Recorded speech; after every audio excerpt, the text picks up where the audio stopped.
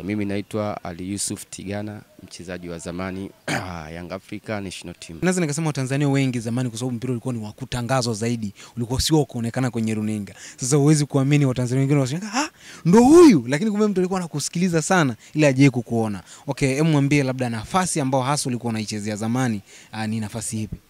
Mimi kipindi cha nyuma nilikuwa nacheza ni kama mchezaji ambaye ni midfield, mchezaji nacheza namba 8, sometime midfield ya juu namba 10 au midfield ya kulia kushoto mpaka midfield ya chini namba 6 tuseme, kwa kipindi cha ambapo nilikuwa nacheza mimi kipindi changu. Okay, ulitumikia sana Yanga. Na Yanga ni mtani wa Simba. Na huu utani bwana hujaisha mpaka sasa hivi. Unaona neno gani kuhusiana na mchezo wa kesho? Ni kweli nilitumikia muda mwingi Yanga Afrika, lakini vile vile Simba nilicheza kama misimu miwili. Lakini kwa upande wa mchezo wa kesho, kwa mimi mtazamo wangu, kwa sababu Simba tuwezi kuibeza kwa sababu imefungua mechi 2 mfululizo goli 5-5 katika mashindano haya ya kimataifa. Lakini sababu mechi ya kwanza Simba ilikuwa nyumbani, wao walifanya vizuri, pamoja walicheza na wale Waarabu, unaona. Na mechi kama hii hapa Simba ambao wako nyumbani kesho, mimi nadhani kwa mtazamo wangu Simba kama amejipanga vizuri, naona bwana wachezaji kama wale wana morali na benchi la ufundi kama limefanya kazi yake sawa sawa, basi wale wachezaji kama mpata maagizo ya mwalimu, mimi nadhani Simba anaweza kaishangaza Tanzania na wakafanya vizuri. Mimi nasema kwanza nafasi bado ipo kwa Simba, wala tusikate tamaa, sababu Simba inatuwakilisha kama sisi wa Tanzania wote.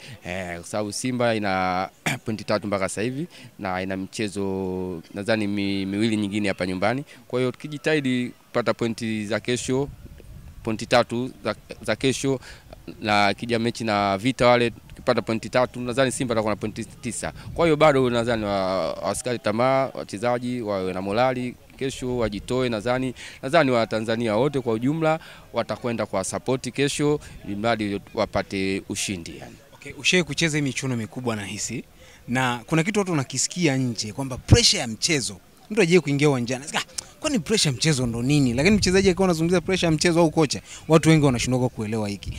Kwa experience yako, michuano ya nje waga inawapa sana shida wachezaji wa nyumbani au wanaocheza ndani. Unahisi hii pressure waga inatoka wapi? Ni kutoka nje au ni nini?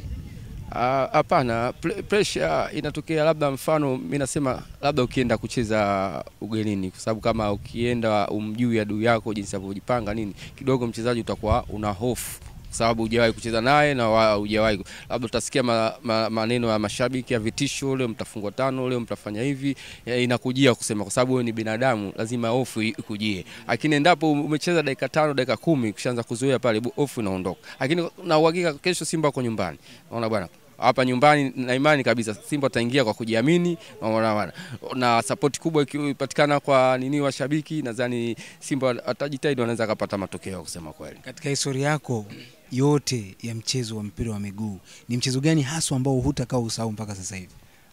Mchezo mimi yani sasa hivi narudia tena labda interview nyingine. Kuna siku nishawahi kusema kwamba kuna mchezo tulicheza kati ya timu yetu Yanga African na timu moja ya Islanders ya Zimbabwe. Ni Bulawayo kule tulicheza mechi hiyo. Mechi hiyo kusema kweli bado na kumbukumbu nao sana katika maisha yangu ya soka hapa nchini. Ambao mechi hiyo tulipata ushindi kule ugenini. Hapa nyumbani tulitoka sare 2-2, na goli zote 2 za Yanga Afrika nilifunga mimi.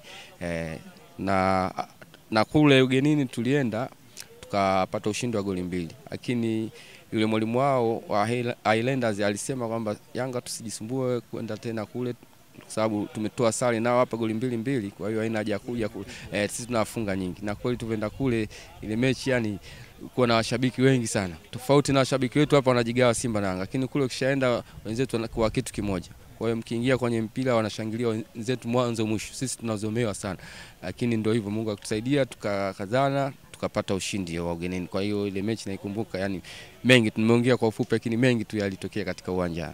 Okay, katika mchezo wa Simba na Yanga ni upi ambao utakosa? Simba na Yanga mingi. Kwanza sisi wachezaji wa zamani kwa unafurahia kucheza ile Simba na Yanga. ufurahi kama hela. Unafurahia kwamba mimi pale leo Simba na Yanga watu wamejaa uwanjani pale jukwani pale, mimi nikaoneshe burudani. Nionekane mimi nani, jina langu nani. Unakuza jina tu pale. Ulikuwa kiungo tena? Na mimi nilikuwa kiungo yani. Sometime namba 8, sometime namba 10. Kwa hiyo mechi nyingi kusema kweli kwa nacheza vizuri, lakini siwezi kukumbuka mechi gani ambayo labda moyoni nikasema hii ilifungwa goli nyingi au kuna mechi ambayo naikumbuka na Simba sababu uzuri nilicheza huku nikafunga, nilipokuwa Simba nikafunga Yanga, ingawa nilipokuwa Simba tulifungwa 2-1, goli moja la Simba nilifunga mimi, ilikuwa Shamli Abedi kule. Shamli Abedi Arusha. Na kuna mechi hapa ilikuwa Simba na Yanga kombe la ngao ya jamii, nilifunga Yanga tulishinda goli 2, mimi nilifunga moja, Edibilu Nyamira naye alifunga moja. Goli la Simba alifunga Steven Mapunda. Kwa hiyo nakumbuka mechi nyingi tu ambazo Okay, hebu waambie neno moja mashabiki wa Yanga kwa sababu sasa hivi nasikia wana hati ya kuiachia ndoo. Walikuwa vizuri sasa hivi wanavyoenda kupata sare hizi kuna hali mbaya. Neno moja. Kwanza mimi mpaka sasa hivi nawapongeza kwanza wachezaji, nawapongeza na mwalimu wao, namkubali sana mwalimu kwa sababu wamepigana. Kusema kweli timu ilikuwa haina hela, wamecheza kwenye wakati mgumu. Naona bwana kina wachezaji wameweka pembeni swala la fedha, sijui mambo mishahara, naona wamepigana mpaka yale iliyofikia. Mimi nadhani ingekuwa watu wengine jinsi tuchukulia katika ligi hii Yanga sasa hivi watu wa 5 huku au wako chini kwa nagombea kushuka daraja. Lakini kwa kupambana kwao mimi kusema kweli nawapa big up sana Yanga Afrika.